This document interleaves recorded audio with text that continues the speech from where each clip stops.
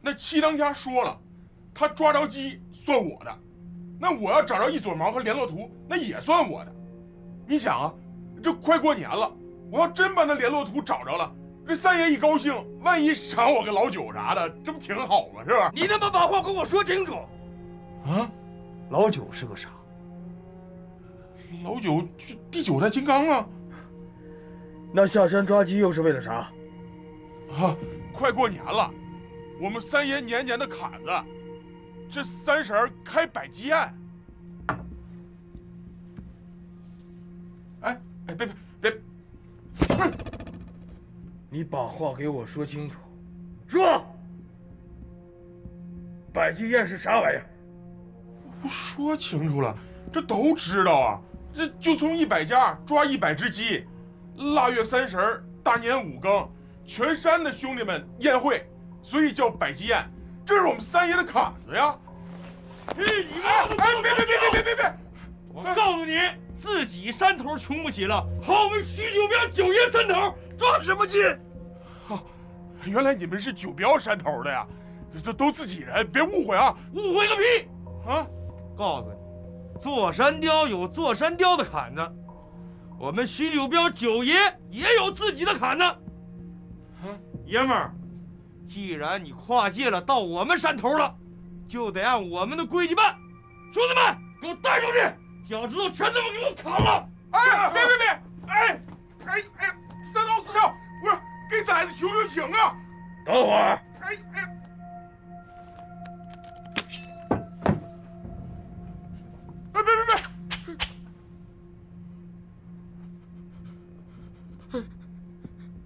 这哥们儿也不容易。先别宰了他，今晚上带回去，好酒好肉供着。明儿一早，把眼珠子给我挖出来泡酒喝。啊！是啊！哎，别！我说，别砍！哎，别！不是。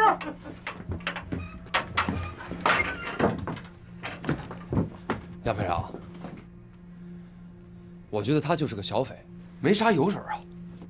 要是能把他争取过来，那是最好，让他给你带路。要是争取不过来，直接把他关起来。争取太难了，这些土匪都冥顽不化。刁战义你忘了，想争取过来，谈何容易？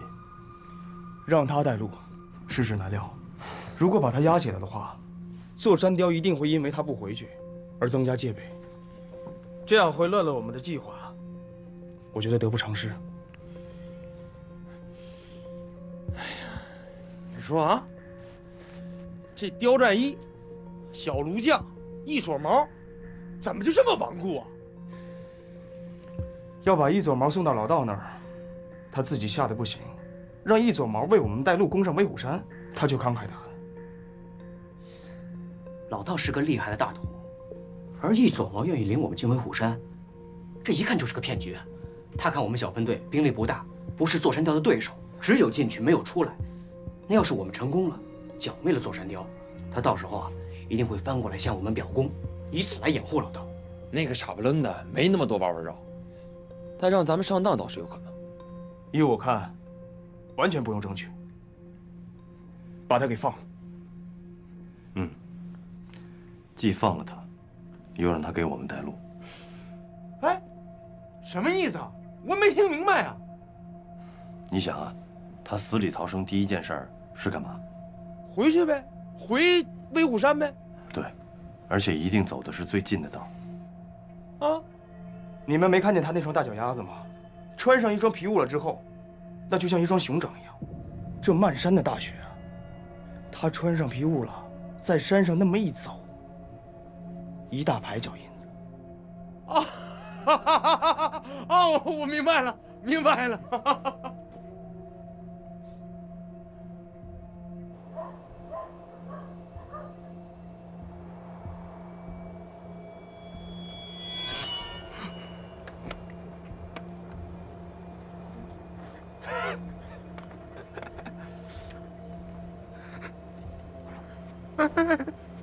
哎，你说，就你这一身膘，我一刀下去，能扎到头吗？三老四少，天下绿林是一家，小崽子不懂规矩，饶一命，饶一命！你他妈废什么话？快过年了，碰到几口料，一刀插得了。大壮，你是不是傻？人大当家说明天插，干啥？就是明天插，大当家说的。你是不是疯了你？你把绳子割断了，他要是跑了赖谁？老子干了这么多年了，跑一个了吗？你敢跑吗？不敢，敢跑吗？不敢。你老实点，你要不老实，我剁了你！老实。哎，不跑了，鸭子跑了，快过来帮我！快走！你老实点啊！追呀！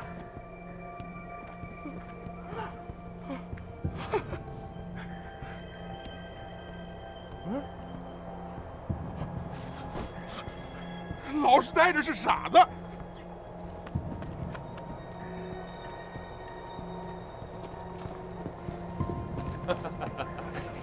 行，好了，可以。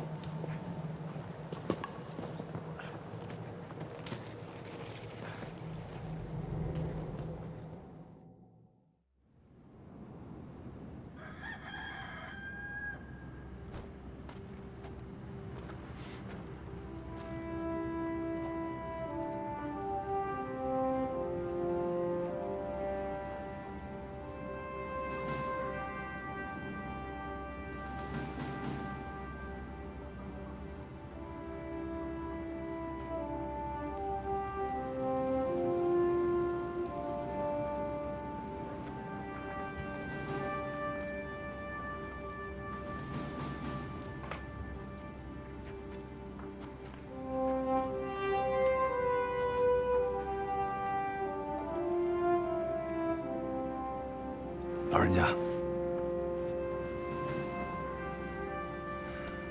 胡彪这小子吧，他不沾黑土的，起草的，说人话，不抽大烟，抽烟袋锅。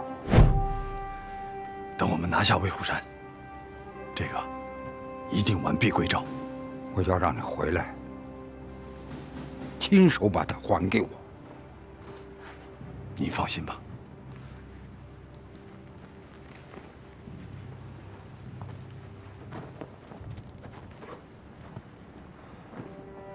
白绕，我在威虎山山下等着你。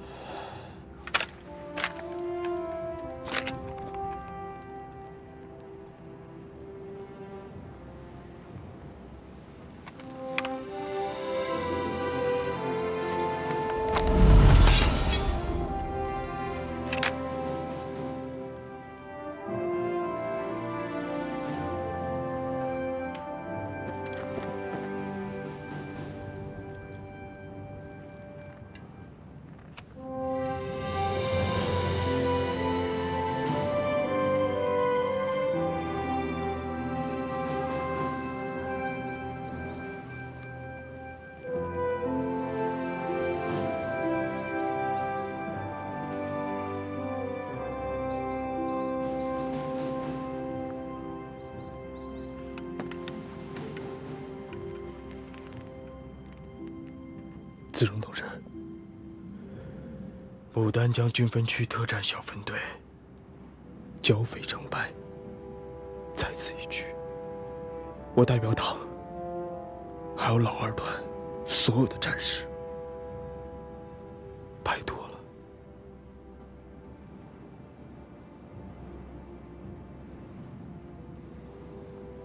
谢谢组织上的信任。只要能在年关之前拿下魏虎山、杨子荣，在所不辞。自荣同志，203，越是艰险，越向前。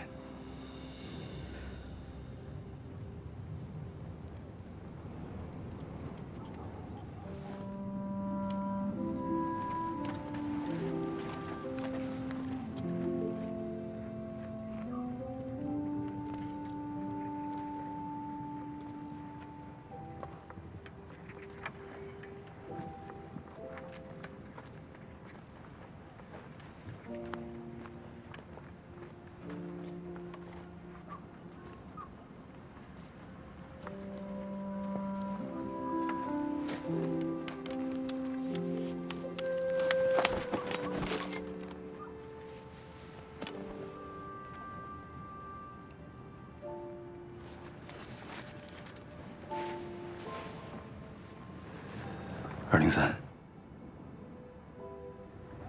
万一没有什么万一。我是说，万一我真的回不来了，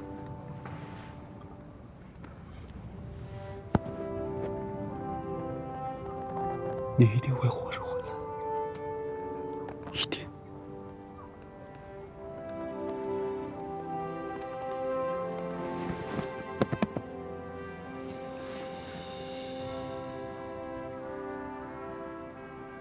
这里。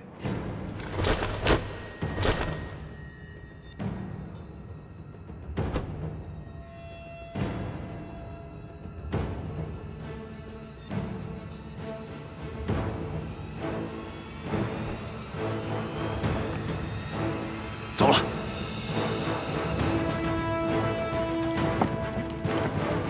撤。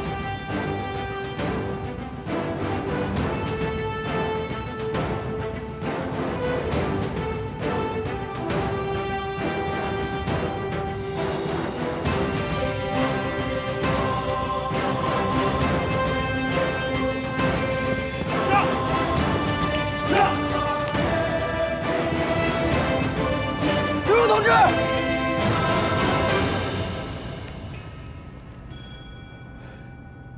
我在威虎山上等你们。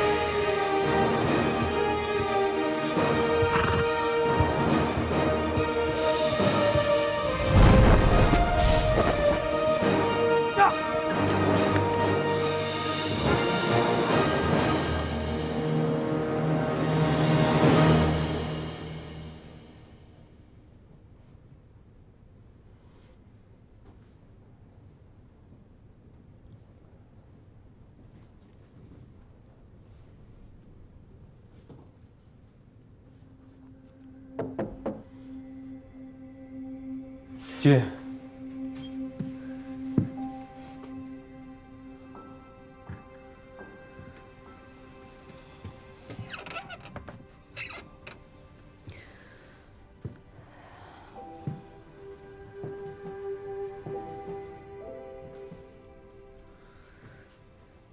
还在惦记杨排长？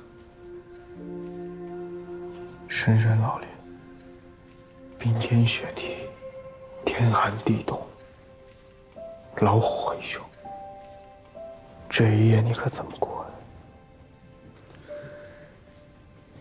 永琪大哥给他带了张皮褥子，他说运气好的话可以找到树洞，就是找不到树洞，杨排长搭个雪屋也能对付过夜。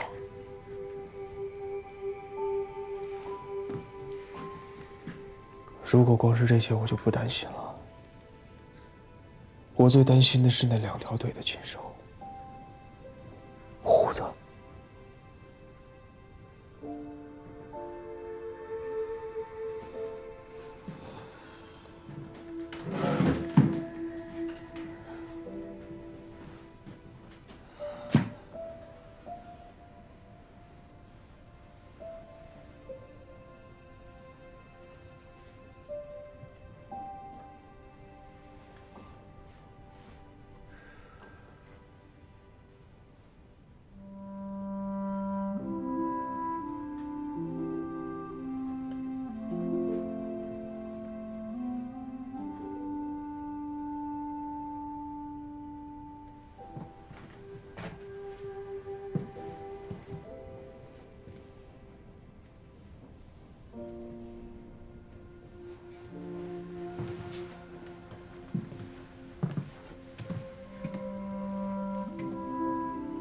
这是杨排长的吧？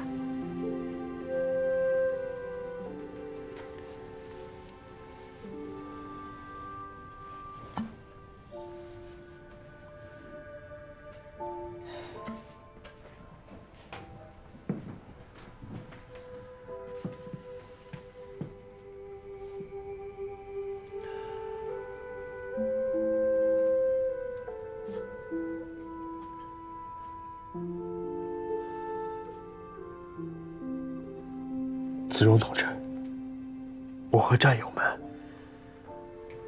等你平安凯旋。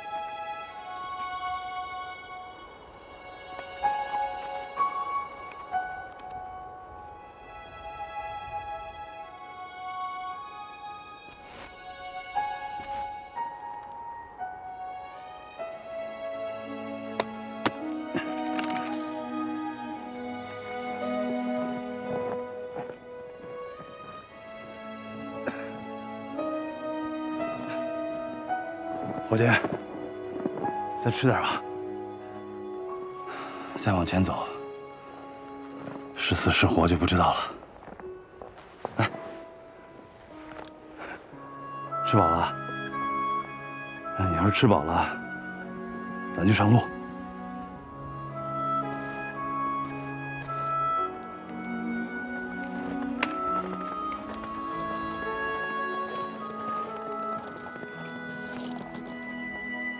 撤！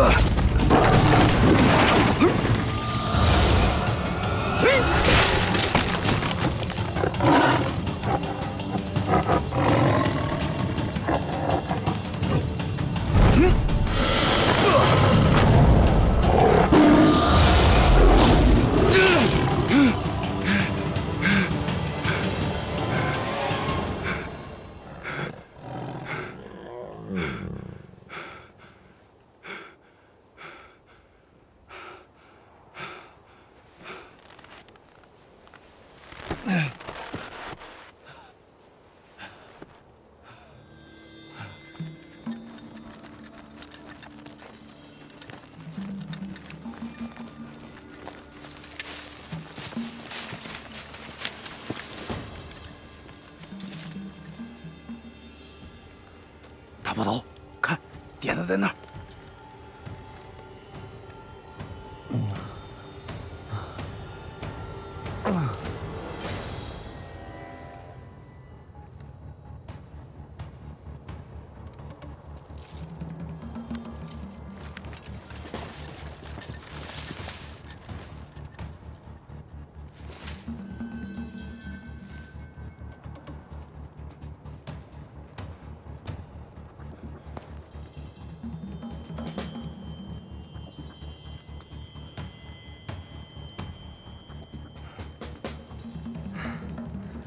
203，该来的总算是来了。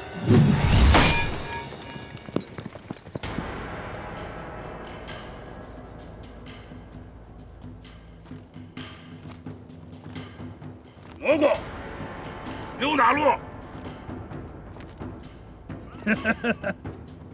真是想啥来啥。想吃奶，来了妈妈；想娘家人，小孩他舅舅就来了。紧3天慢3天，怎么不见天王山？野鸡闷头钻，哪儿能上天王山？地上有的是米，乌鸦有根底。外国阿莫拉，他房上没有瓦，非否非否非否。谁的谁的？一座玲珑塔，面向青山背靠沙。并肩子，报个腕儿。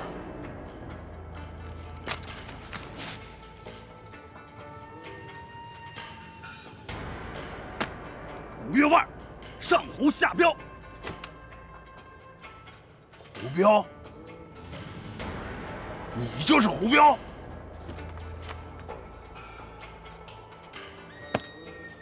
在下刘长贵，报号大麻子。刘大麻子，那是我们威虎山的老大营门梁，刀狠管直，枪法神准，30-50个都干不过他。就是爱喝点酒，这搬火山呐，谁都不是个儿。哎呀妈呀！你就是北满绿林道上鼎鼎有名的大麻子刘大哥，威虎山上的营门梁刘大炮头。并肩子，是我。啥叫踏破铁鞋无觅处啊？早就听说了，刘大哥在崔三爷身上前打后别，没想到这么快就见着了。大哥，兄弟我初来乍到，不懂规矩，要是能在威虎山上挂住，一定给刘大哥牵马追悼。好啊，门槛子给你准备好了。我刘大麻子给你掀门帘儿，好教的，方便，错不了，并肩子。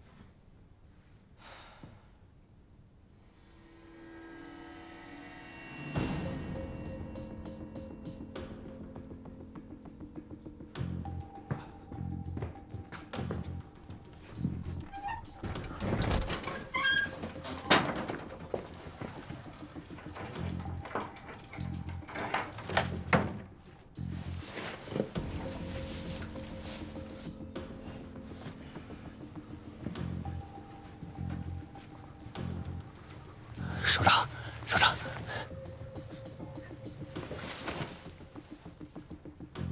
我问你，进山没一定要对黑话啊！不光我们那儿，哪个柳子都得说黑话呀。如果说黑话说错了会怎么样？别人我不知道，那我们三爷肯定像金枪的狐狸，那横草不过，哪句话不对了，直接就给插了。你跟杨排长对过黑话，他的黑话怎么样？这一般的还行，只要碰到个偏门的，那我就不好说了。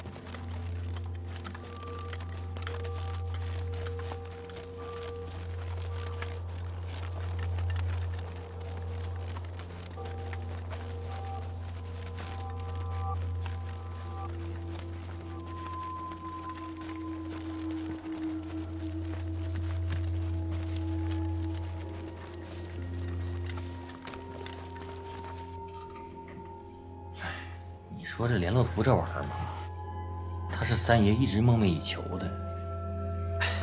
别说三爷了，这整个东北地区所有柳子的大当家的都想得到他。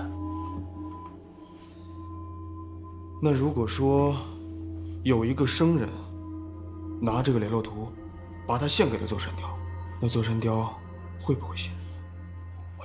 我也不好说呀。快说！我们三爷啊，他疑心重，他不容易信任别人。你就给他啥好玩儿，他要看你不顺眼，那都立马把你给插了。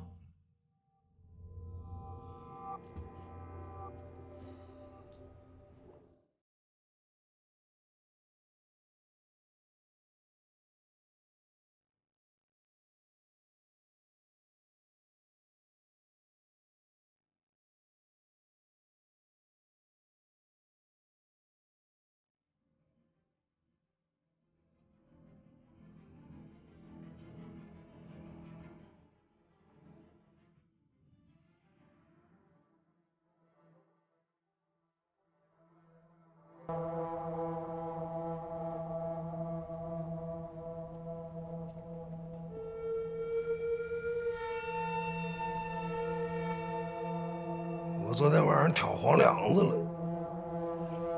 猜猜梦见啥了？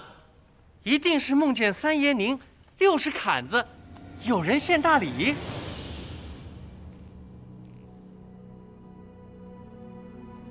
那就是梦见三爷您得到先遣图了。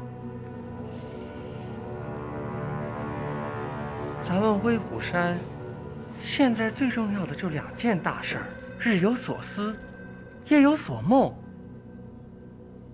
难道是？我梦见金雕落在一头跳涧子上，这家伙还长着2个翅膀，背上驮着一个娃娃，进了威虎厅，直接朝我就扑过来了。 潘朵子，哎，我这是咋回事啊？三爷您别急，我这就给您推一卦。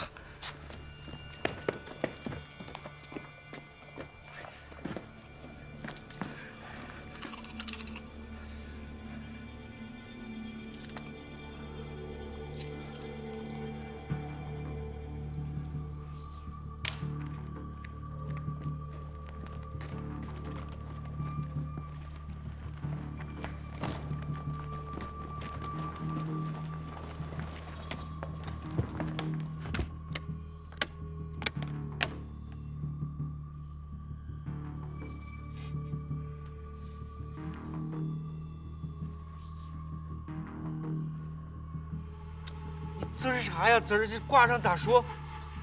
这还用问吗？猛虎窜进了威虎厅，必是要来卧底的，扑向了三爷的宝座。哎呀，三爷，怕是要生谣辩呢。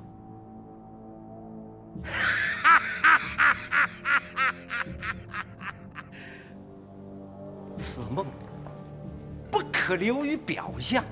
我们虎踞威虎山，三爷高坐威虎厅，山神老把头照应，金雕在背，正是虎天双翼呀！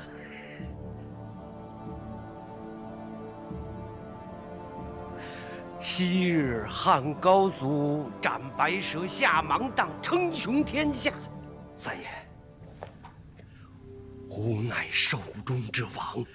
依我愚见，威虎山要添新丁贵人，使三爷如虎添翼，终成霸业呀！哎，你们看，三爷说的“虎居临海，俯仰乾坤，谁做主？”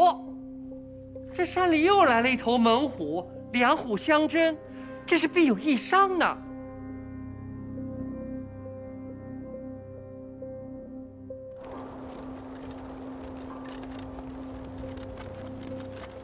大包头，您回来了。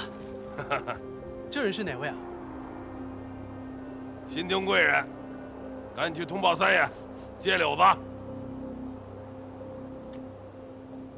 哎呀，跳涧子，大包头，您打的？贵人打的。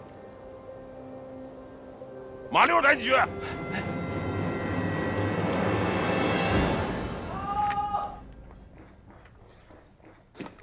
三爷，大炮头回山了，赶紧让他进来呀！三爷，大炮头还带回来一个柳子。什么？哪儿来的柳子？现在还不摸底，不过肯定是个好八大。他一进山就把一头跳毽子给放倒了。完了，来了个茬子！哎呀，三爷，猛虎入室啊！新丁贵人到了，三爷。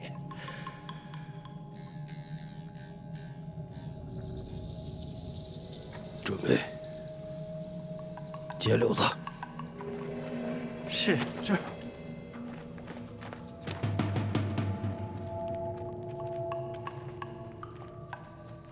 切柳子！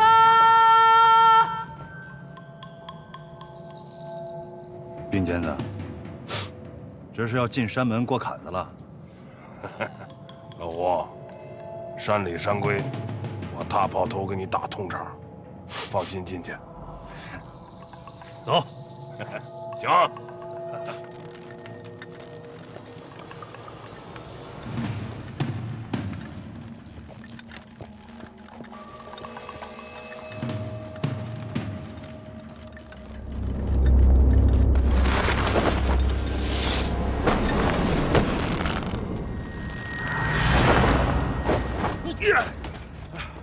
没事吧，老胡？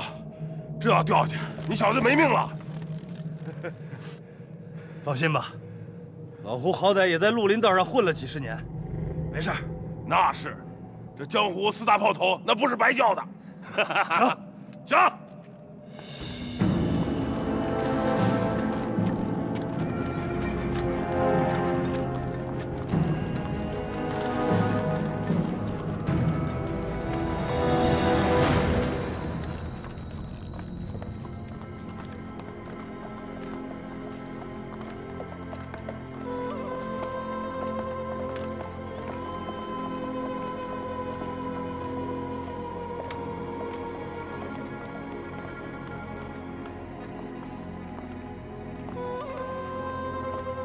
三爷，大麻子回来了。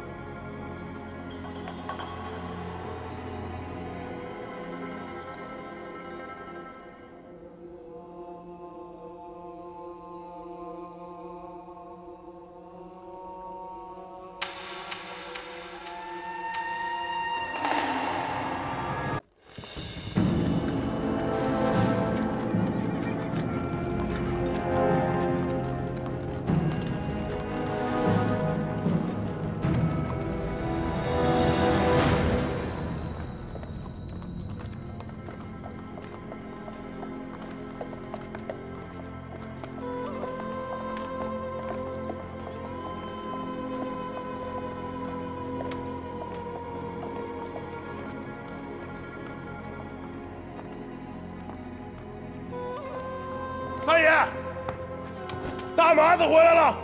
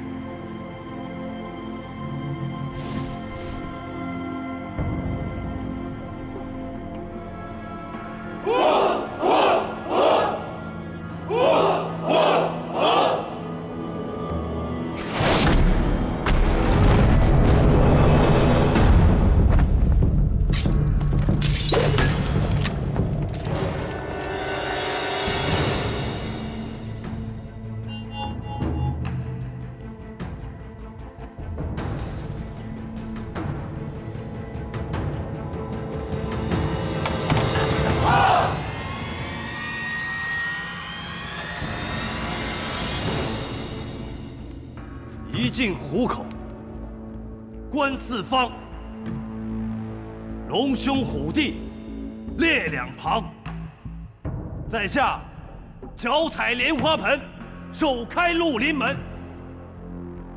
三爷莲台馆，金口开天恩。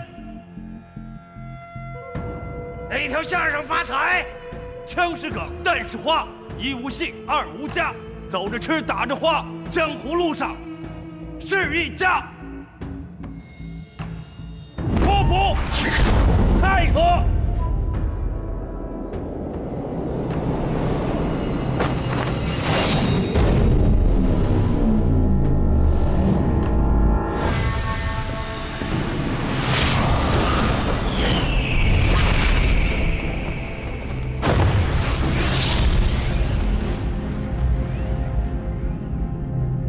天王盖土，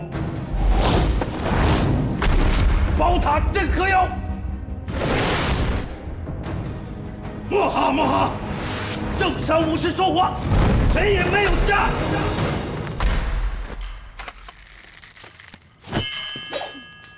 脸红啥呀？精神焕发，咋又黄了？黄了，秃的了。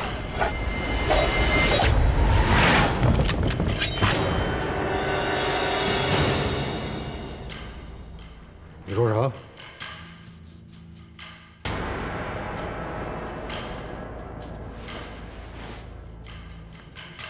三爷听见了。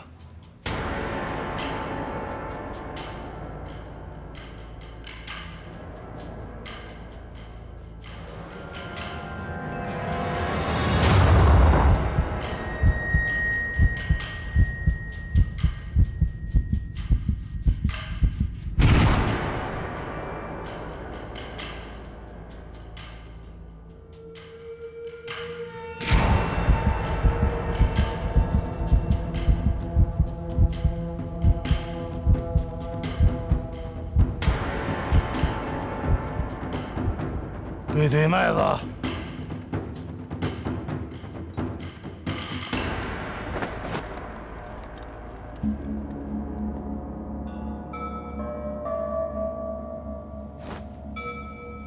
拜过红花亭子，梨树沟，千里草外，在外追风走尘不容易。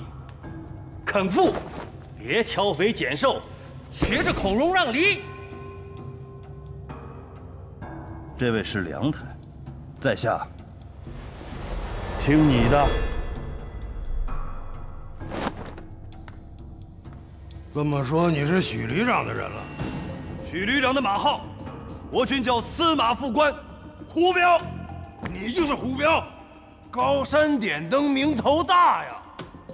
上回虎山干啥来了？投靠三爷，好步步登高。山穷水尽，也得有点地界里啊！托三爷的威风，一头跳毽子，正好撞到胡某的枪口之下。老胡，好霸道！天下大大了。三爷，碰得太巧了，正好赶上您过60大寿，有人过坎的拜山神宴。搬火山子。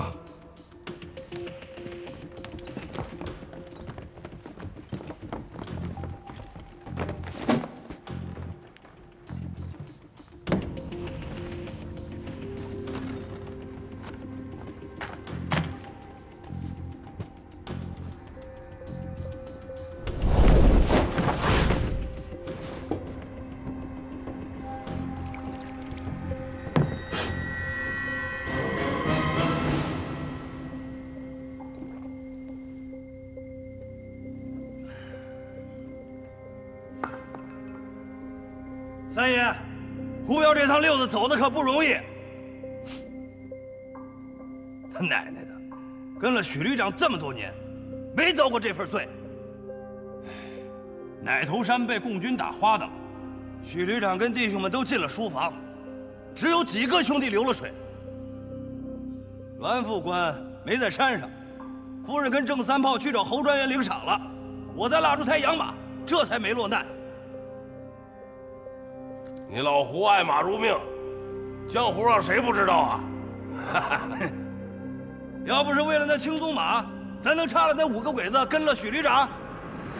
好马快刀，这2样都是许旅长的心爱之物啊。三爷，这你可说错了，不是2样，是3样。哪3样啊？好马、快刀、蝴蝶迷。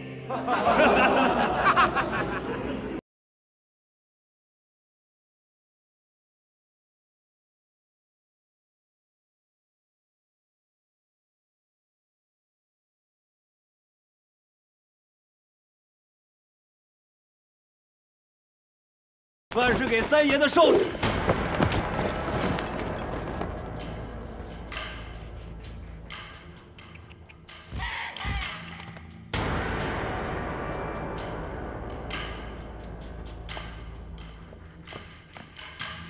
好，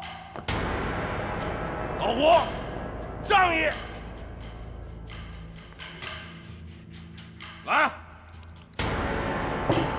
我大把头敬你一碗。接着。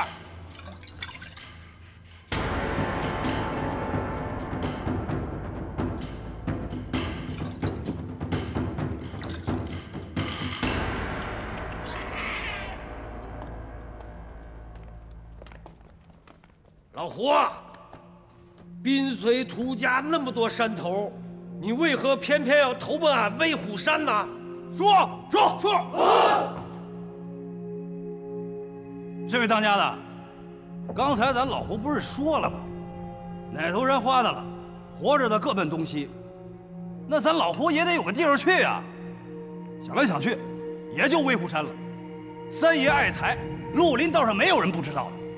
这1个月最糟的呀，哎，今天我站在威虎厅，我才知道这罪啊，三爷没白遭。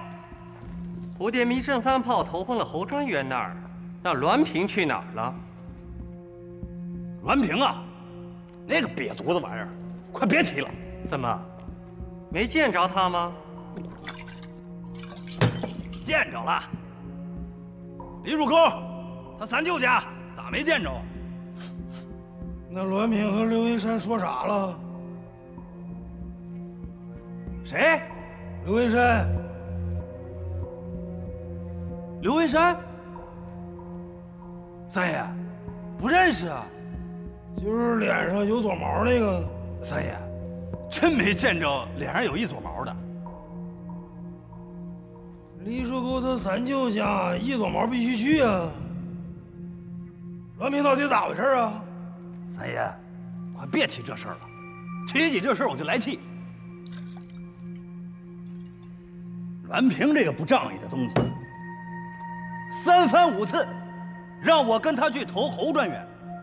栾平是什么人呢？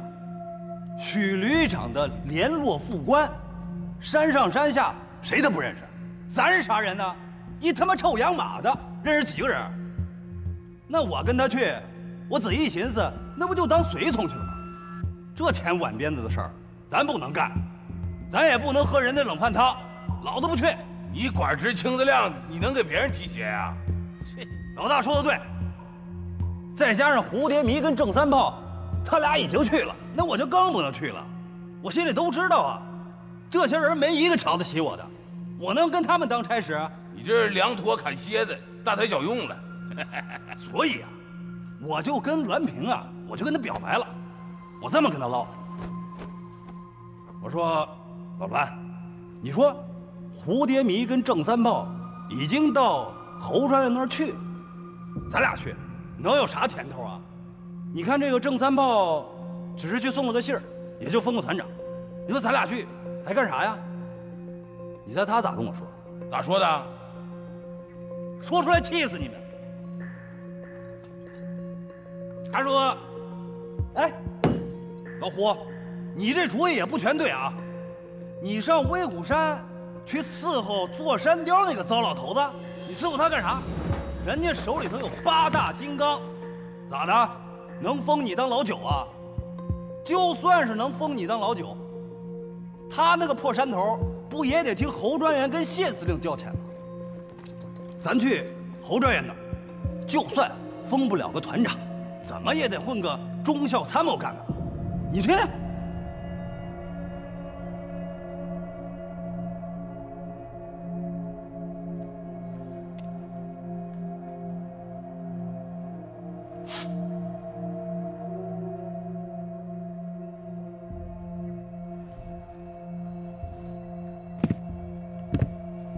都听见了吧？啊，往后啊，不管谁，看见的就插了他。是三爷。老胡啊，你这一上山来就献给我2件宝贝，本来应该封你个保安第5旅上校团副啥的哈，可这威虎厅里头就这么8个座，没座了。你说你这么大能耐一个人，没个座传出去，说俺威虎山不仁义呀？要不那么的，拿点黄垦吧，让老胡吃饱喝足了下山吧。啊，是。往后啊，不管谁搁哪嘎达看见老胡，都是咱威虎山的兄弟啊。就那么地，老胡。三爷，就这么撵老胡走了？老胡可有一样宝贝还没来得及献给三爷呢。不是，你都赶紧献呐！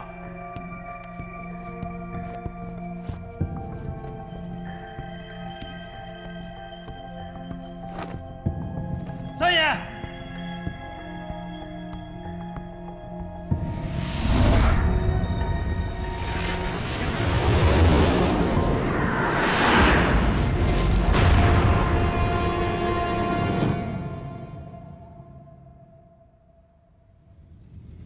你这掏出来啥玩意儿啊？不知道啊，就听说这玩意儿叫先遣图。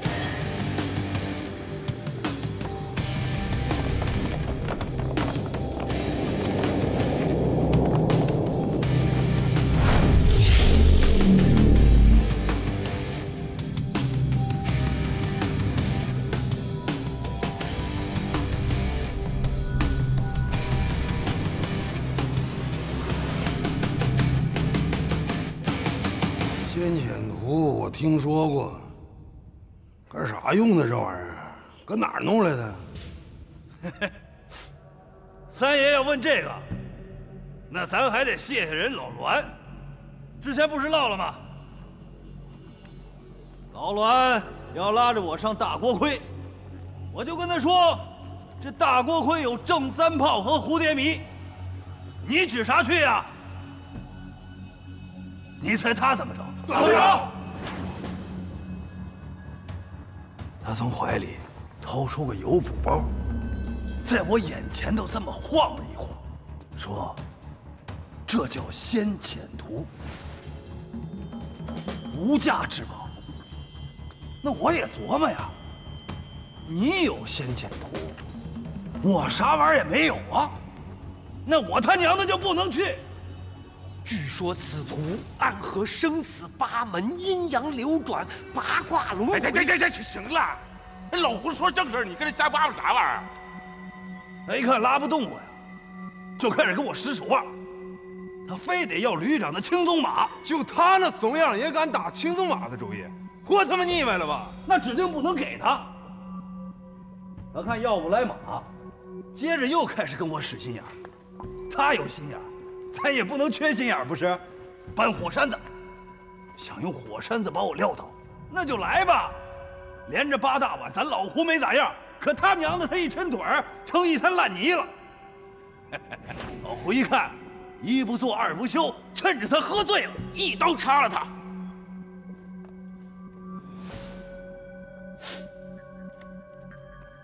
咱老胡怎么能干这种事儿呢？老胡的青子从来不插朋友，他不仁，咱不能不义，不是？得着咱该得的东西，骑上青鬃马，直奔威虎山。好。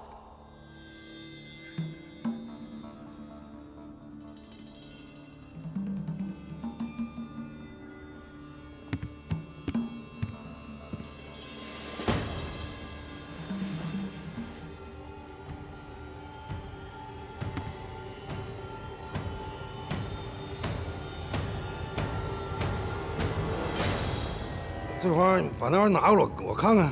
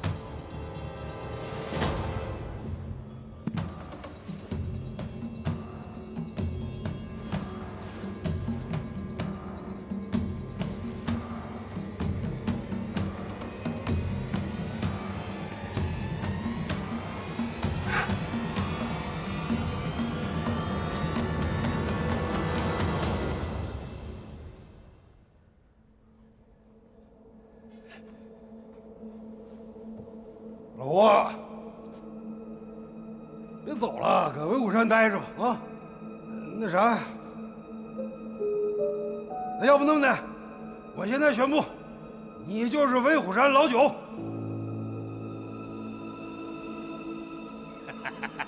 别忙呀，三爷。三爷，以老胡的功劳，封他个上校团副，大家自然没什么意见。可是，真要封他为咱威虎山老九，那可是柳子里的大事儿。这规矩……放屁！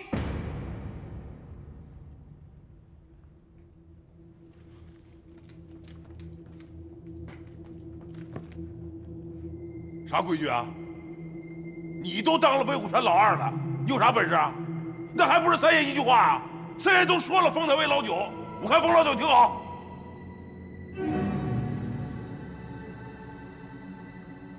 那啥，醉花说的不是没道理啊。山里山规也不能废啊，有人有面嘛，不能乱了规矩啊。你再说老胡绿林道上人明白这个啊，你要不那么的，你哪天你亮亮家伙啊，让大伙儿看看，你这样大伙儿他就服你了，他就信服。三爷，刀山火海老胡见过，没有3把神煞，也不敢倒反西岐。各位老大，这坎子老胡接了，多多照应。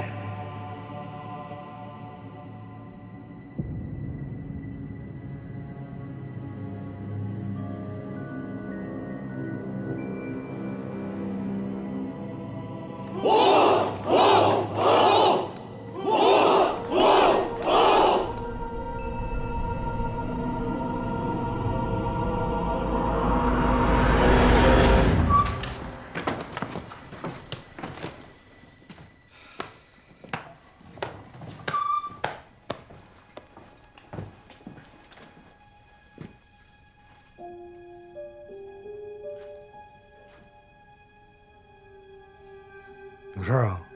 没事啊。没事回去吧。这不想跟你唠会儿嗑吗？不还是有事吗？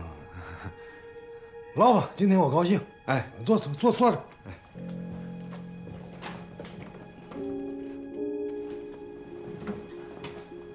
三爷，你坐。你坐呗。我刚才坐的屁股难受，不坐了。三爷，那青冬马我给你喂好了，我还家里鸡蛋呢。好好喂着，别让它掉膘。那肯定的，掉不了膘。我懂马，它爱吃啥，它爱喝啥，我全知道。青冬马你懂啊？啊，懂青冬马的不还得是那姓胡的吗？三爷，你这话啥意思啊？他老胡算啥呀？他就是许大马棒子的马号，我老疙瘩才是咱威虎山的马号，是不是？你说你让一个外人养这马，多不合适啊！再说了，他到了马号了以后，那我是问他不问他呀？司马克主。啥克主？这马搁日本人手里，那日本人是不是死了？啊。这马搁奶头山许那马棒那儿呢。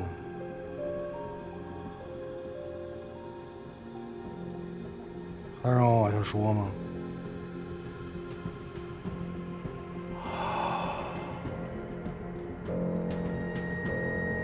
那这事儿挺大呀。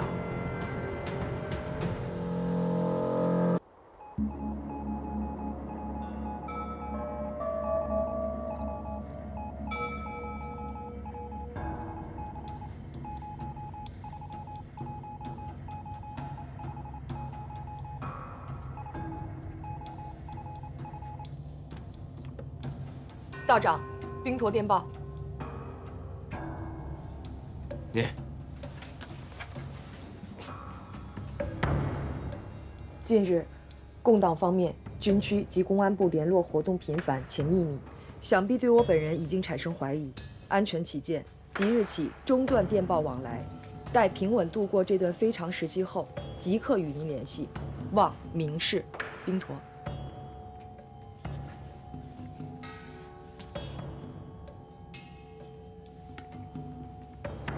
准备行装，我要亲自去一趟牡丹江。需不需要我与您同行？不用了。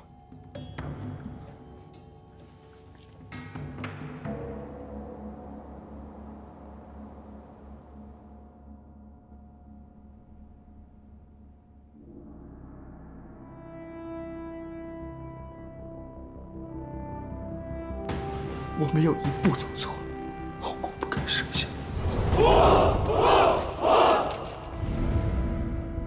他不是一般的胡子，他是座山雕。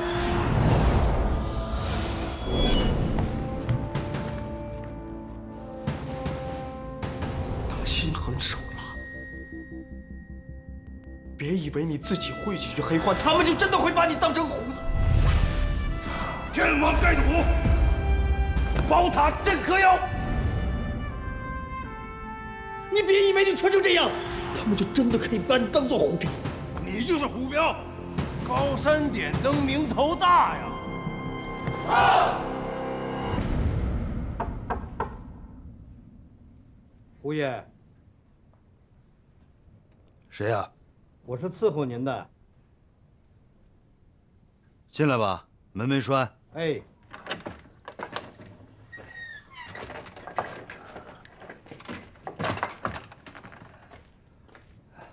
胡爷，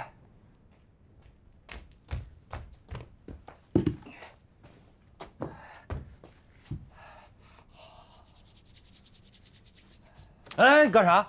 我给您洗脚。胡爷，哎，等会儿。那个，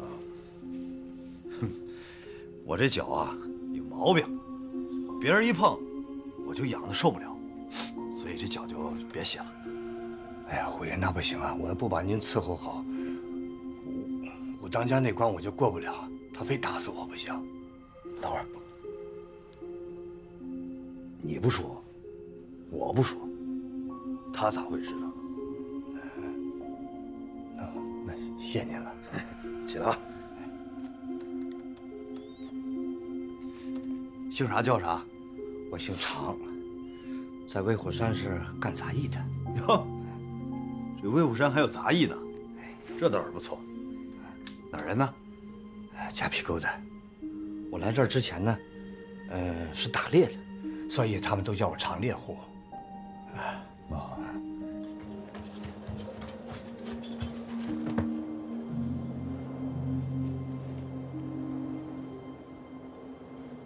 家里还有啥人呢？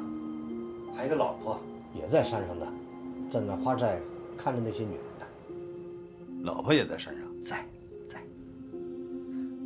这威虎山到底是比奶头山强哈？还有杂役，哎，像你这样的杂役，山上有多少啊？有30多个以前，现在就剩10来个人了。人呢？都死了。咋死的？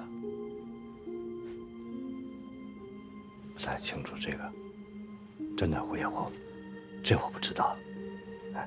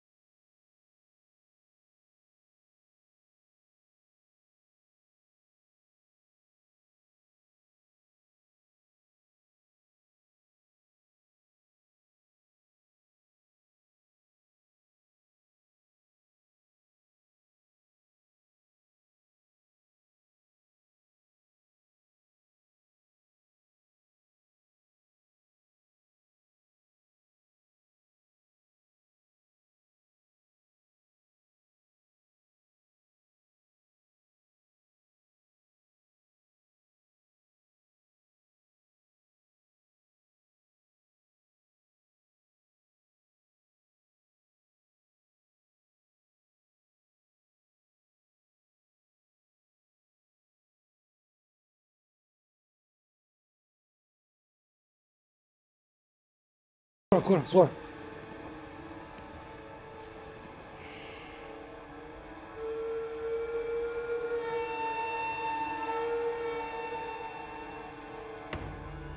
咋的了这是？今天咋看你不高兴呢？也没有什么高兴不高兴的。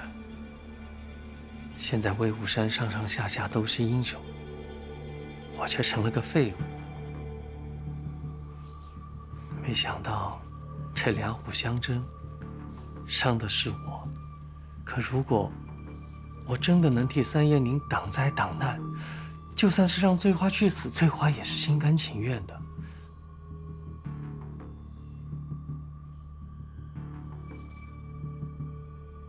你别老跟刘大麻子一般见识啊！他就是一个糙老爷们儿，弄枪舞刀他在行。你要论筹划点事务啥的，不还得是咱们这样的人吗？三爷，您真的想封老胡为咱威虎山老九？那我话都说出去了，咋办呀？你再者说了，咱也别管他老胡从前搁哪个山头有啥声望，咱不是给先遣图面子吗？你这先遣图要是他献给了谢文东，那姓谢的敢封他个旅长干了？可您有没有想过，共军现在就在夹壁沟？我能不想吗？青鬃马、指挥刀，有可能落在共军手里，但是先遣图绝不会出自共军之手。您是说，这先遣图是真的？我仔细看过了，绝对真。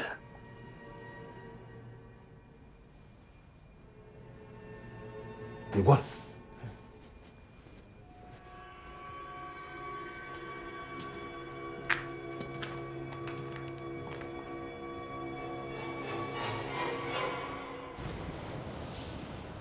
别跟他们说你看过图啊！这张先遣图我仔仔细细研究过了。这嘎达啊，这是海林站陈大个子搁这儿。往这边挨着他，这是两门屯张寡妇，你再往下来，到了这边，棒槌沟，冯老三。冯老三和我爹是拜把子，还有这儿，这嘎达，你看，这是四方站的香大胡子。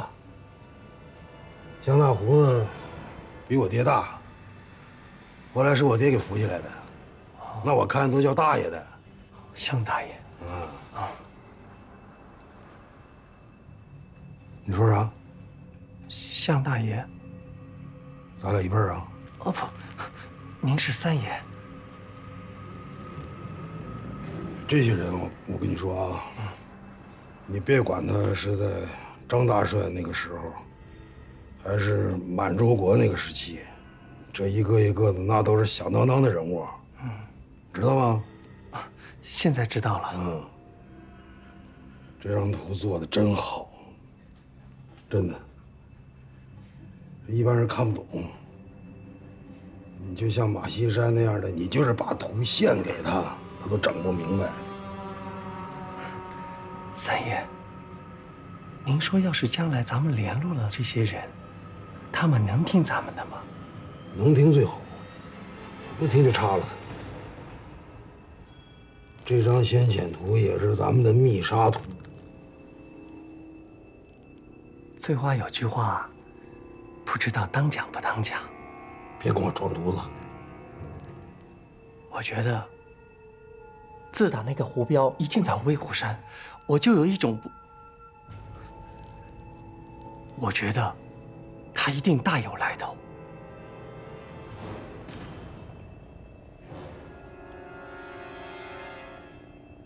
这张图是真的，至于这个人，有他也不多，没他也不少。三爷高明。妈的，这个姓胡的，他们奶头山花旦，却跑到咱们威虎山来抖能耐。说实话，您封他个团副，其实倒也没什么，反正就是个虚招子。可是，如果您真的要封他为咱威虎山老九，这可就不一样了。上上下下的人，到时候都会拿他当自己人。那这样的话，不出3天，咱威虎山的秘密就全被他知道了。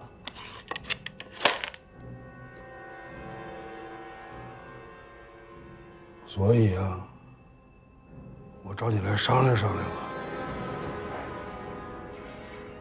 这个老九到底咋封他？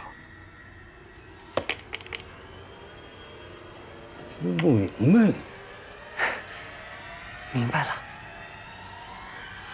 明白了。到时候还是需要三爷点拨一下。你上那儿坐着去，我把图收起来。哎。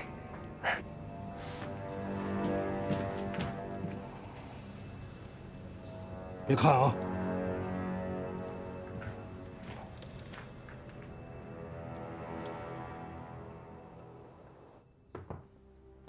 杨子荣同志已经按计划上山，接下来我们分为3步进行行动。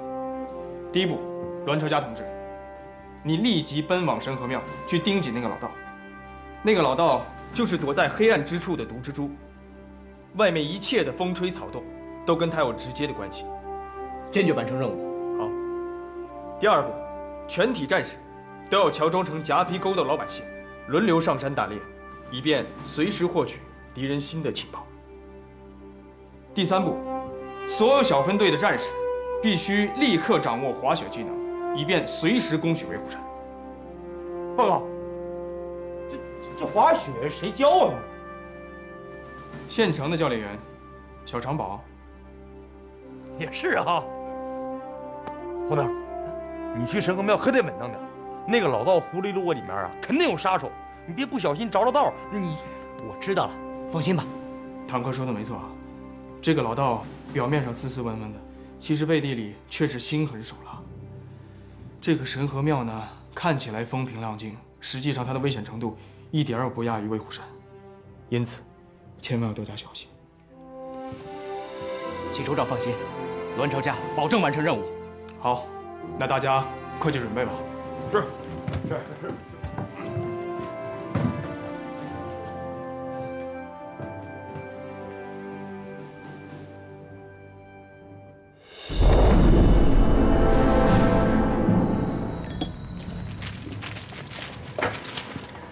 三爷，信写好了，您过过目。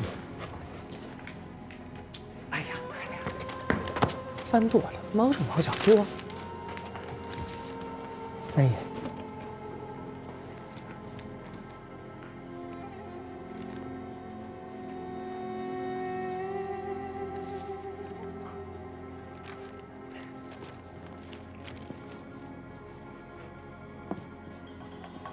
去的时候啊，什么都不用干，直接进鼓楼子，把这海叶子交给定河道人。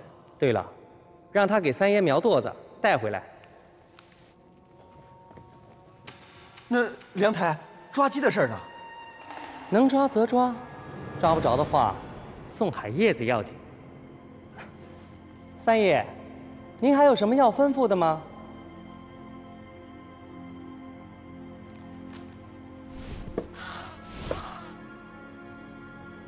去吧。三爷，您说，这回这个老杂毛能托底吗？有先遣图托底，他们爱托底不托底。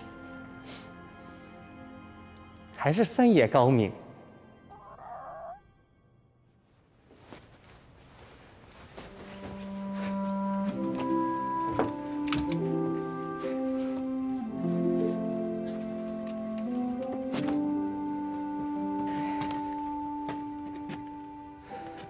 坦克，怎么了？没事，没事。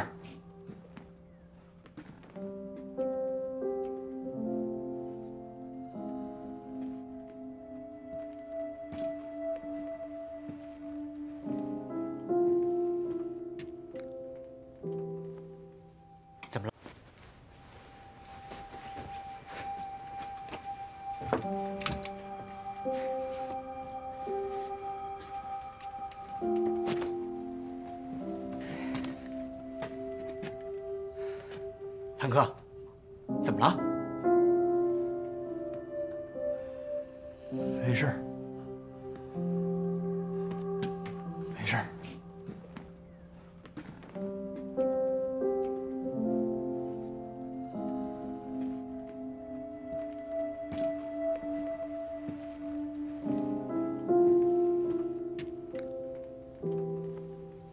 怎么了？没事儿。我还不了解你啊。侯大儿，跟你说两句掏心窝子的话吧。平时吧，我挺烦你的，可是你要走了，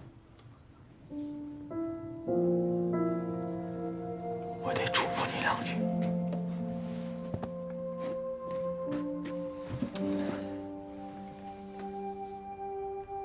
侯大儿，那老道不是个好玩儿，所有的事情千万要小心，不要逞能。谭哥，你这话就说错了，瞎逞能是不行，但是跟老道斗法，不逞能也不行啊。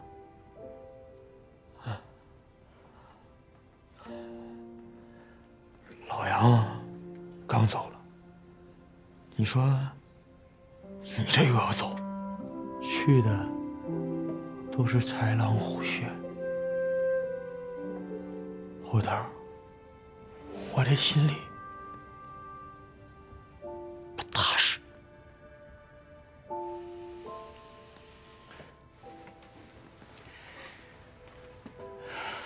谭哥，你放心吧，你呀，还是要管好你自己的事情，带着大家伙儿好好练滑雪。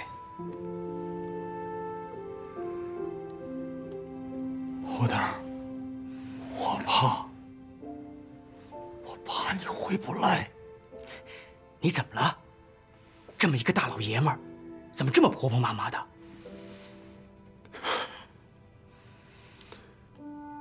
好，能回来，一定能回来。侯大，保重。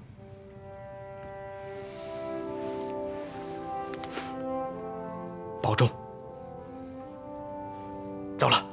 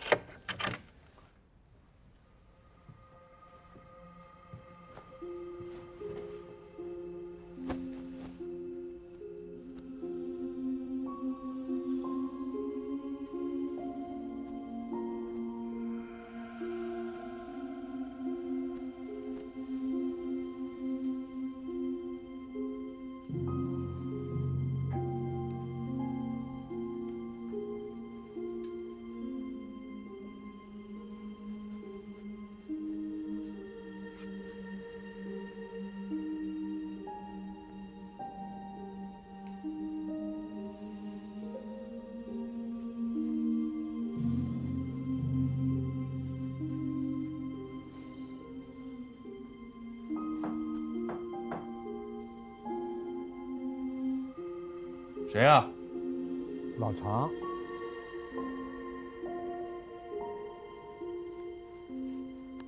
来了。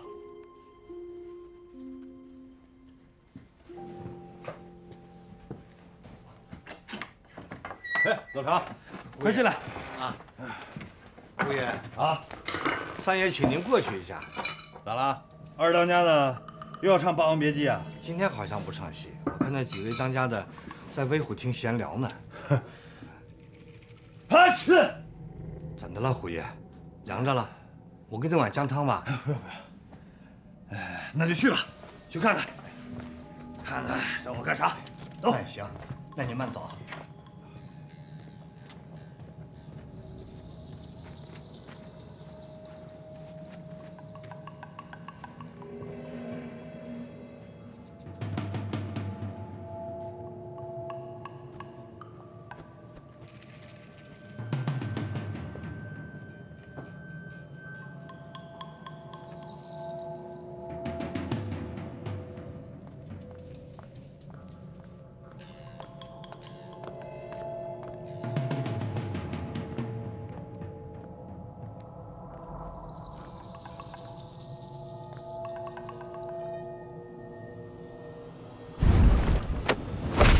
三爷太和，各位当家的太和。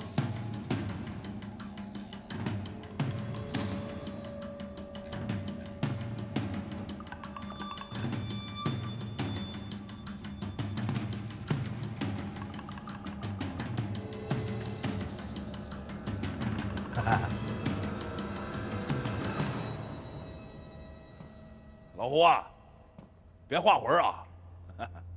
三爷呢有个心愿，三爷的宏愿就是兄弟的旗帜。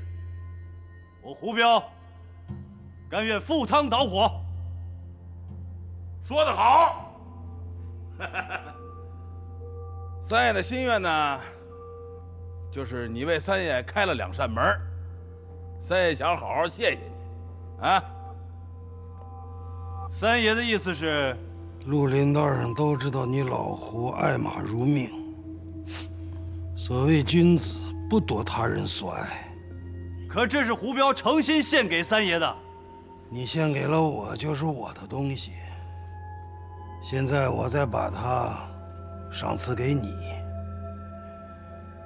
本来想选匹好马，可是普天之下。 没有好过青鬃马的了，老胡，我崔某一点心意。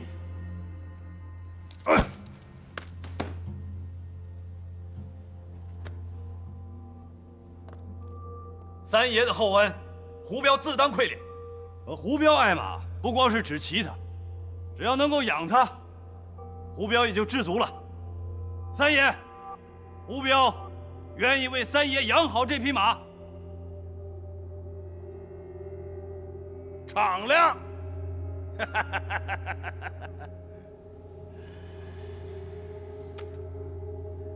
老胡啊，古语说得好，红粉赠佳人，宝刀赠英雄。我崔某年迈花甲，力不从心，这把宝刀留在我手里。 真是太委屈他了。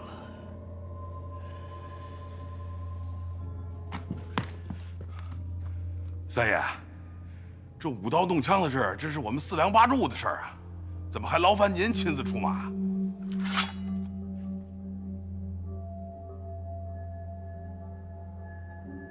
这把宝刀，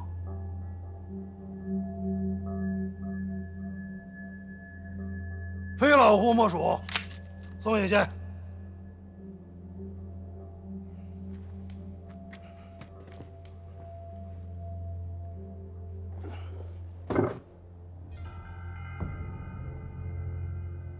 三爷，我老胡就是胆大敢干，可要论刀法，那自当是咱威虎山的营门梁刘大炮头。三爷，既然话说到这份上了，请允许我借花献佛，把这把宝刀。 送给刘大炮头。老胡，这不合适吧？这是三爷送给你的礼物啊！老胡和老大的交情，真是生死之交啊！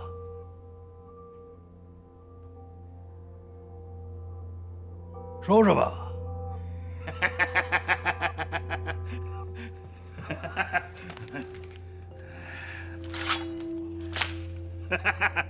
谢谢三爷。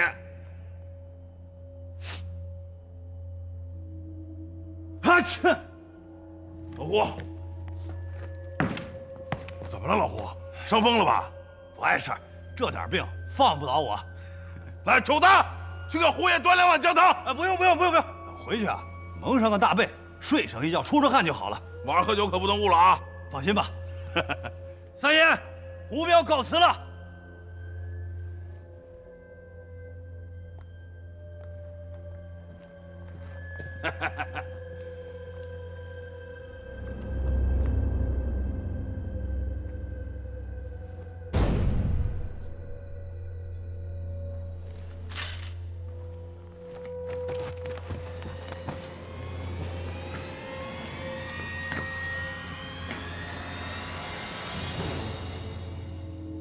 三爷，今晚的酒怎么喝？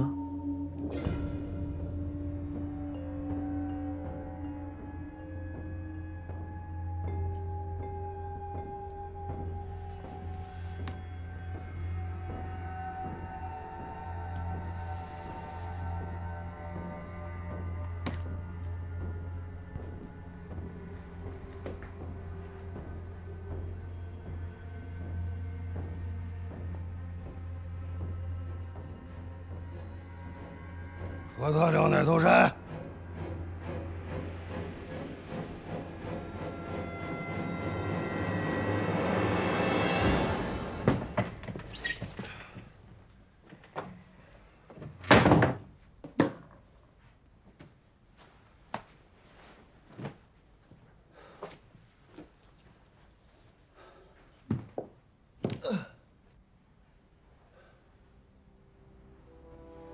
你既然要搬成虎标，就得对奶头山的人和事都非常的了解。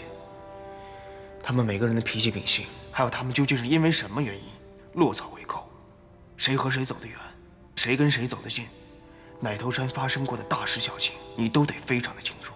只要他们问上一句，你就得接得住。是，你说的这些，我也想过。你还不知道吧？在你去牡丹江的这些日子，我只要没事儿，几乎天天跟一撮毛待在一块儿。他呢，也是一个人被关着，闲得无聊。只要不关他的事儿，他什么都跟我说。那他对奶头山了解吗？匪窝里的事儿，往往就是土匪的下酒菜。他跟栾平是把兄弟，所以他知道的够多。你还得记着一个人，国军军官关一柱。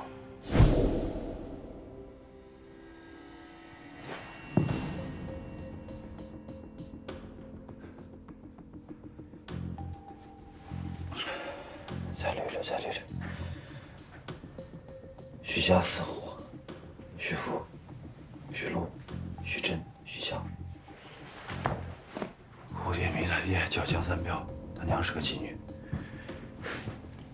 郑三炮是江湖四大炮头，双手神枪，就想得到蝴蝶迷。马戏山的参谋长叫关义忠，他是大不亏受训之后被派到奶头山的。还有啥？还有啥？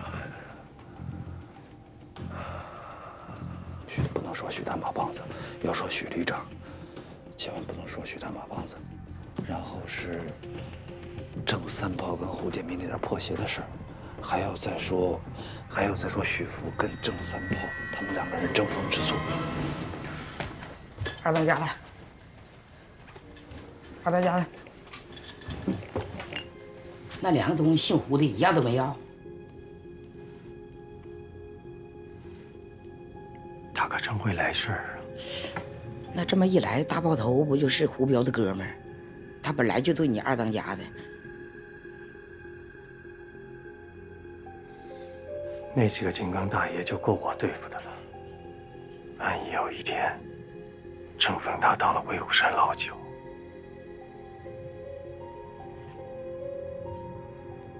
那他也没有你受宠，你不用想那么多，二当家的。可我看得出来，三爷欣赏他。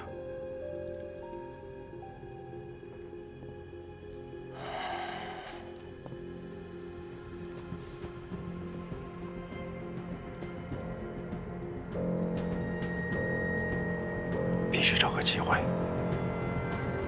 除掉他。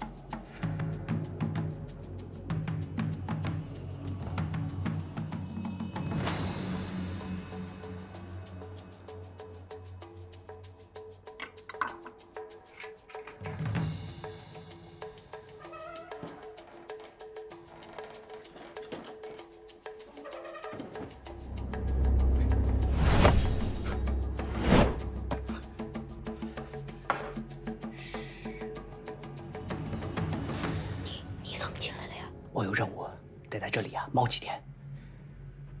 水安，你跟我说说，老大住在哪个屋子？我师傅就住在前面的那个修山堂。修山堂。对了，那一撮毛当时藏在哪里呀？大殿的尽头有一个柜子，但是怎么下去，我就不知道了。柜子。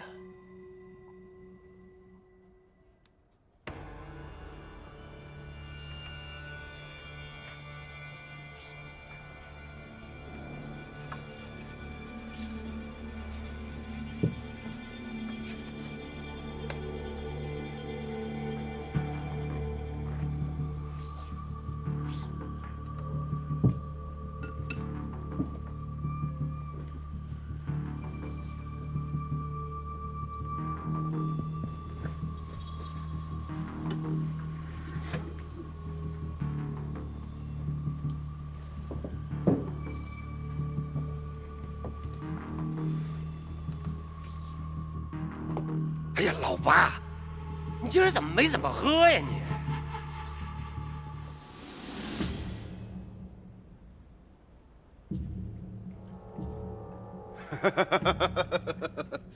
老胡，来干一个。哎呀，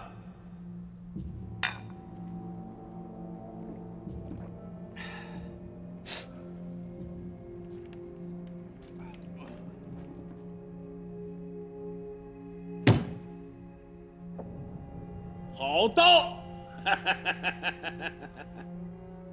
老胡，听说蝴蝶迷和郑三炮不大干净，这事儿许大马棒子知不知道？六当家的，正吃着饭呢，上来就聊裤裆里那点事儿，能吃下去吗？这不闲着没事儿吗？随便扯扯，这不助助酒兴吗？大伙儿都爱听啊！啊，当然啦，说说吧，说说啊，行。要说这蝴蝶迷跟郑三炮的事儿，那得说好几个时辰呢啊。等有功夫，大家也都愿意听，我呢就从根儿上开始讲，这叫有根有梢，有枝有叶。我跟你说，老胡，我就爱听这个。这蝴蝶迷出生自谁家，嫁到谁家，这我不用说都知道吧？那咋不知道呢？江三彪嘛，江三彪娶7个媳妇儿，就生了这么一个玩意儿。关键生完这玩意儿，他未必是江三彪的。但有一点大家肯定不知道，这蝴蝶迷最开始啊，看上的是谁呢？谁呀？许旅长的大公子许福。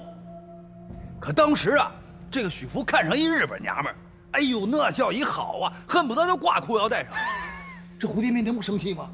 这蝴蝶迷当时一生气，心一横，得，你不是瞧不上老娘吗？老娘就嫁给你亲爹，当你小妈。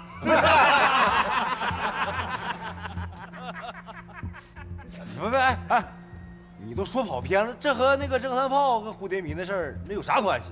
你看，吴当家的好饭不能一口吃完不是？嘿，老胡啊，你咋还有说书的能耐呢？这一到这节骨眼上就停下来，还且听下回分解。哎呀，你就别让大伙着急了，赶紧说吧。三当家的，你太抬举我了，我哪有那本事啊？来，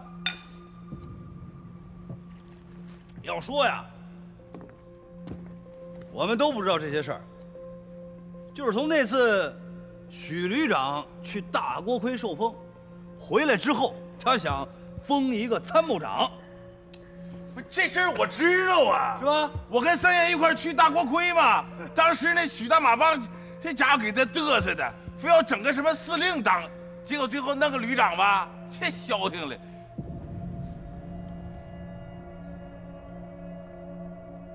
哎，可是你不知道啊，这许旅长的心思啊，他是想让这许福来当这参谋长，谁都没说话，他蝴蝶迷先不干了。他非得推荐这个郑三炮，你说这郑三炮跟蝴蝶迷有没有事儿？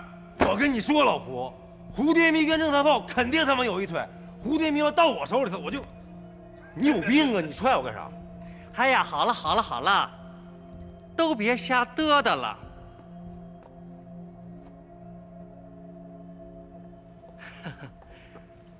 老胡啊，你接着往下说，来，给你倒口酒啊。哎，确实说渴了。谢谢二当家的，周了啊。当时啊，我呢他妈的就是个马号，在蜡烛台养马养了3年，我哪知道这些呀？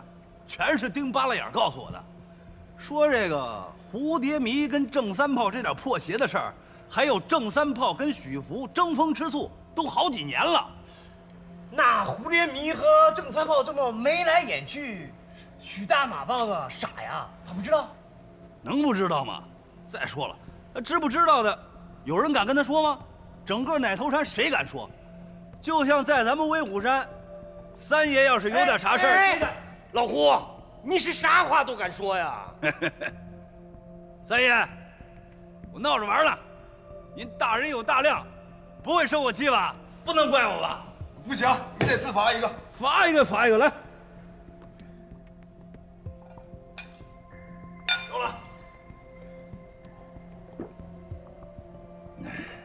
要我说呀，这许大马棒肯定知道他们这点事儿，没准这许大马棒他就喜欢戴这顶绿帽子呢，是不是？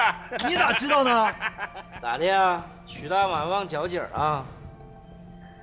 这许大马棒脚景啊，还是从那个姓关的上了奶头山之后。老胡，这话怎么说？马西镇的参谋长姓关啊，那一表人才。哎，二当家的，我说句话，你别不高兴啊。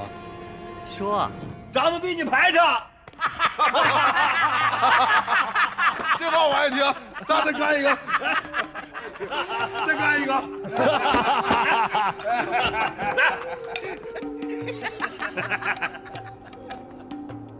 哎呦，三爷走了啊？三爷走了，这给我吓得一直没敢回头啊！哎，老胡来喝一个，来，喝一个，来，我整口快憋死我了，我都没敢喝，我别喝了，啊，喝了啊！哎，这娘们你走了？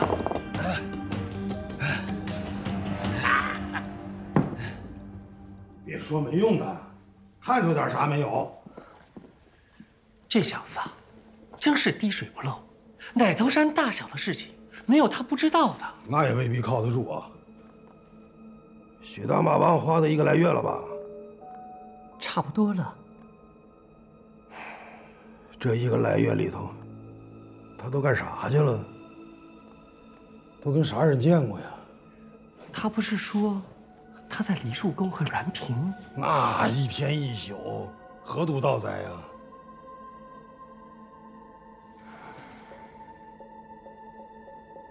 他们还喝呢？喝着呢。三爷，您一说这事儿，我又来气了。哎，您是让老八去把胡彪给灌多了，他倒好，自己拿着碗酒一个劲儿的喝啊喝。还有那老大，那刘大麻子，哎，拿了那把宝刀，哎，在那左看右看，光在那儿，全在那傻笑。哎，还有那个老五，他说什么啊？吓死我了，我都不敢转身。三爷，你说跟着我干啥呀？刚才，三爷，我错了。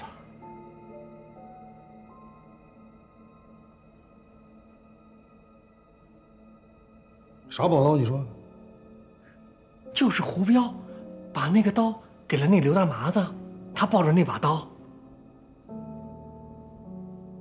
现在连喝酒都抱着呢。你说这个刘大麻子至于的吗？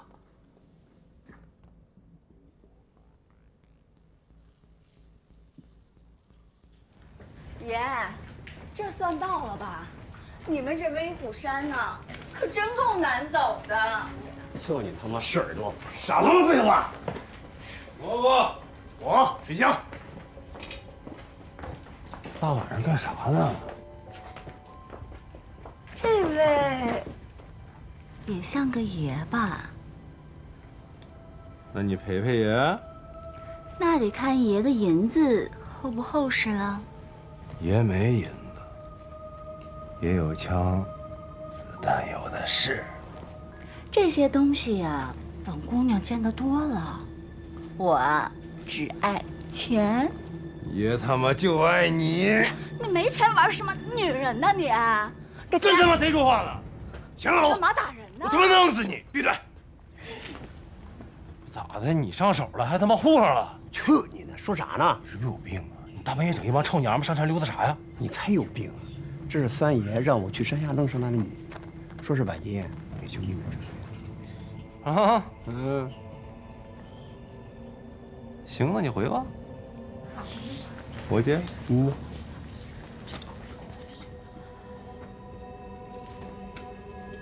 挺烈呀！咋啦？叫啥呀？二姑娘。你给爷伺候好了，爷管你叫二奶奶。那爷如果把银子备足了，我就叫你二爷爷。就这么定了。走，姑娘们走啊！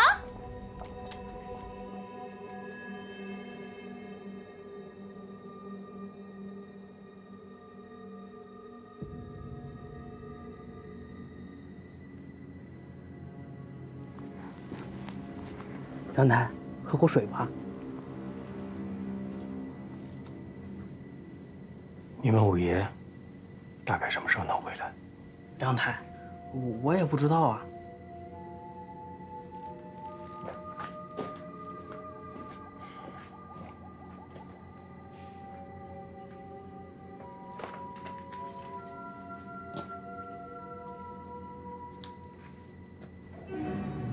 这花寨的姑娘怎么这么少了？回梁台，彩云和邱老二私自下山，已经被查了。这秋红得了花柳病，已经被扔到后寨喂台郎了。这如意和兰花已经被五爷打到下不来炕了。真他妈是个疯狗！喜欢吗？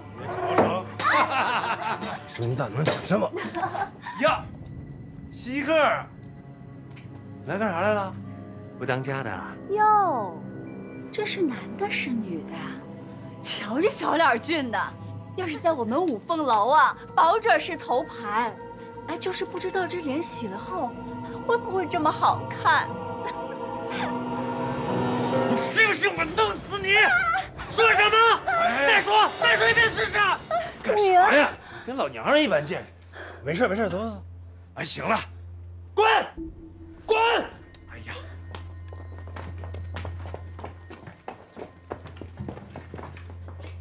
哎，行了，干啥呀？找我有事啊？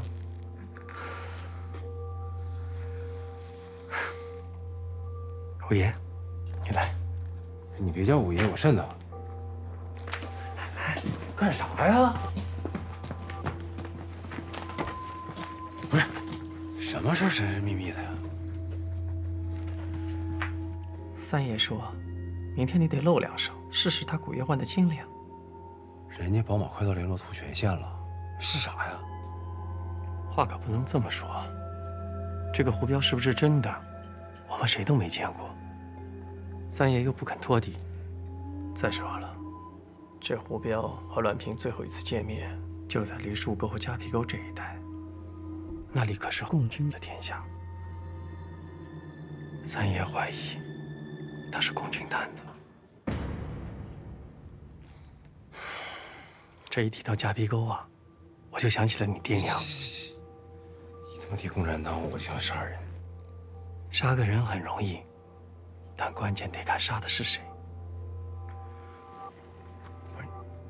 这不是小事，三爷知道吗？这事儿，三爷能明说吗？你想，这个姓胡的，他们奶头山花的了，跑到咱们威虎山来逞能耐，想抢咱哥俩嘴里的嚼骨，查了他，省得麻烦。这一来呢，咱们也算是为三爷分忧了；二来，也算是为你父母报仇了。行，只要是跟共产党有关，上场就是死。小锁子，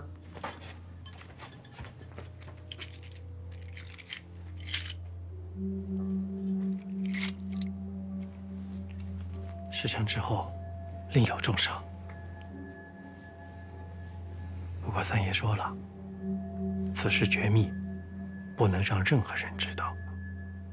放心，有数。好好的教教刚才那个姑娘，让她懂点规矩。是。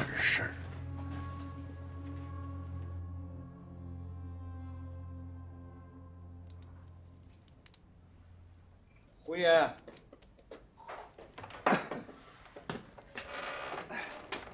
胡爷，我再给你弄点柴备着。这屋子阴，得烧大火。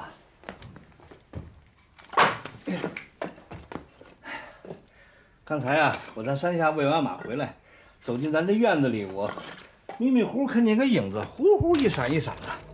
我以为呢您在练拳呢，没想到您在屋里呢。影子？哎呀，也保不齐是我看花眼了。行，那您歇着啊。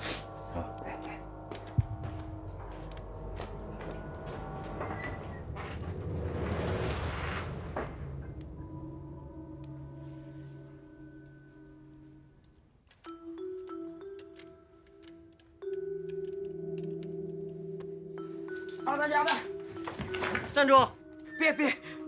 别动！闭上眼睛。啪！吓死你！姓胡的干什么去了？看样子是躺桥了。 3天之内，我要让他长睡不醒。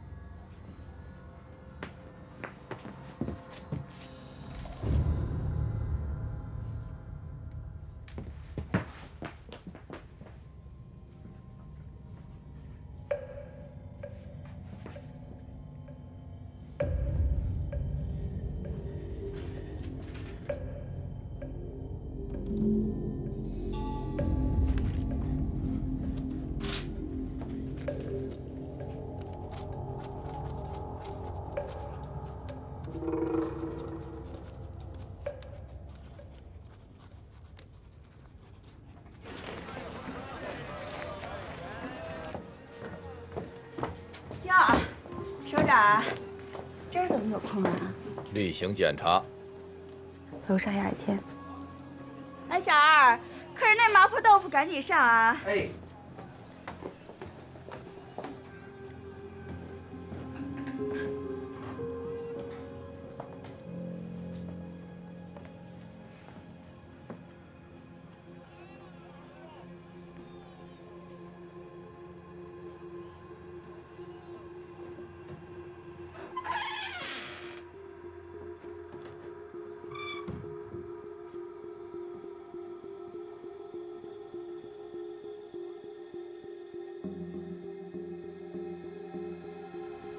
您是？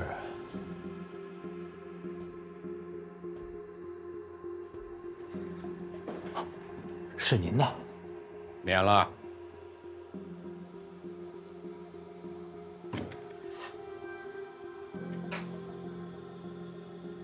哦。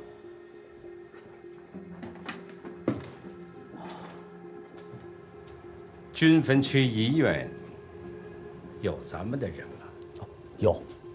孔宪章，他是那里的副院长。韩真，哦，对，是他。